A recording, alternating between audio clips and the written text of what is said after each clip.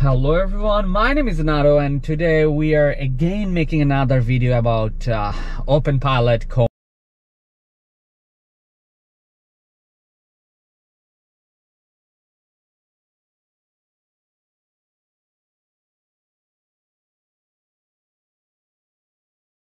It is and everything. By the way, I'm using Honda Accord 2018. As you guys know, like Aragon 777 works best for Honda, so let's do that. So as you guys can see in the monitor, it says calibrating in progress 17%, drive above 15 mile.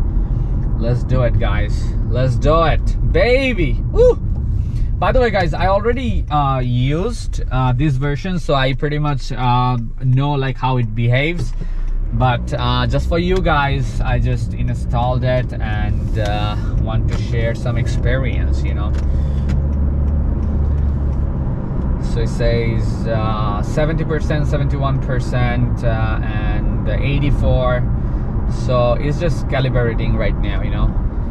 And it's just dead it, baby. Let's do it. Okay, let's do it. So by the way, I can turn on like no nugging, lane change and everything. So there are like lot more options in the setting right now because it's a custom fork, so you have flexibility and everything.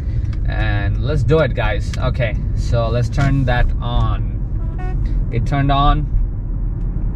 I just increased the speed to 35. As you guys can see, the steering wheel is rotating itself. And yes, so as you guys know already, like I also made a video about the basic fork, the Openpilot AI fork, which has some bummers. I already made a video about it, link in the description.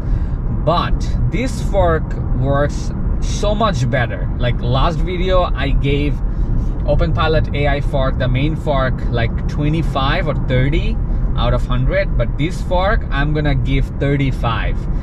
Why I'm giving 35? Because Toyota works much better, right? So if I give it like 40, then the like you know, like it works as good as Toyota, but it is not, because as you guys can see, like it can rotate this steering wheel almost very good, like compared to the like main fork, right? So I'm gonna say like it is gonna get like 35 or 40, but the Toyota will get like 50, right, out of 100, and the Tesla will get like 80, right? You know what I mean? So and it's pretty good. At nighttime I'm driving, the car is driving itself. I'm not increasing any speed. The car knows if there is anything in front of me, because it has the sensor, Honda sensing sensor.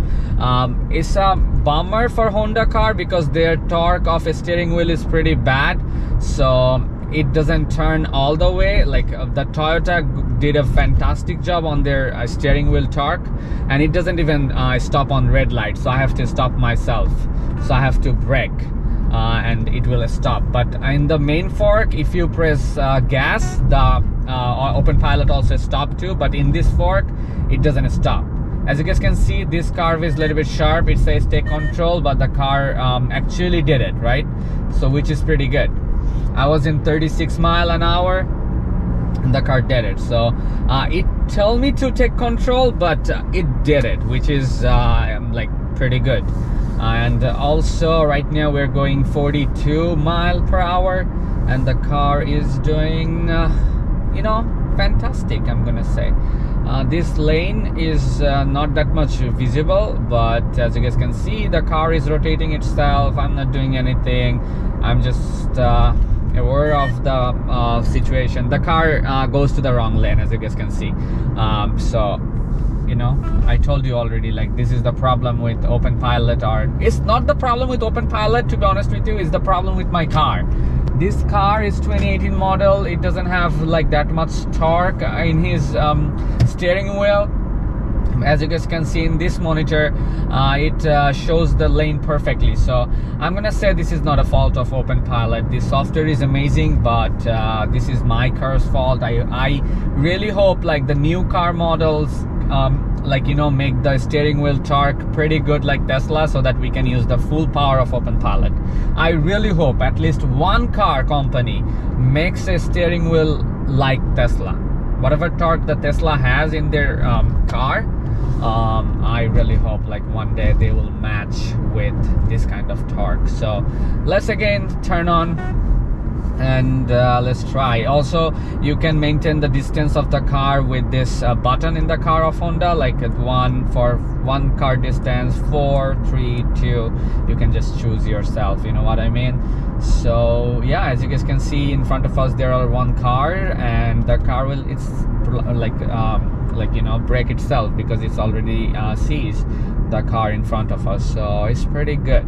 But I'm frustrated on Honda because of Honda, it doesn't support this camera. We have 2 cameras on comma 3, right? But it doesn't work with that camera. It only works with Honda sensing, which is very frustrating. If the car if the software works with those camera, and it can see if it sees like anything on the camera and everything, as you guys can see, yeah, it doesn't stay in the same lane. It moves to the other lane. So yes, let's see. Yeah guys, what do you guys think? Like make sure you subscribe to our channel, because I'm gonna make more videos about Honda, Toyota, Openpilot, and also Tesla. I have also a Tesla Model 3. I already ordered another one, Model Y. So we are gonna make all those videos recently. So let's see what this car does.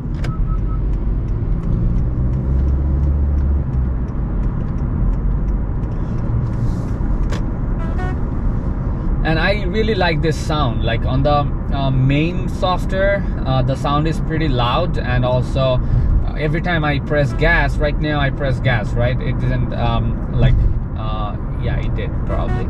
Yeah, it turned off the Openpilot, but I have to go to the settings, so I can just press like don't turn off whenever I press gas. It has that option on the settings. So yeah guys, hopefully you guys are doing great. I'm gonna go to that gas station to make a turn, and let's see. We are gonna stay here. I know I'm garbage on driving, but it is what it is. And let's see what it does with no lane mark. Okay guys, there is like no lane marking over here, and it doesn't even stop on the stop sign like Tesla does. So I hope in future software update and they can do it, you know. So I just gave that 35 speed an hour, and it doesn't have anything. Okay, it's pretty close. Oh my goodness guys, I was almost hitting that car. I'm lucky. Okay, there is no lane. It always stays right, and it doesn't even know there is a car stop right over here, you know. This is what it is, you know, like this is frustrating, I'm gonna say. If the car uses the camera, that would be great. Unfortunately, it only uses the sensor in front of our car, the Honda sensing software, the sensor, sorry, my bad.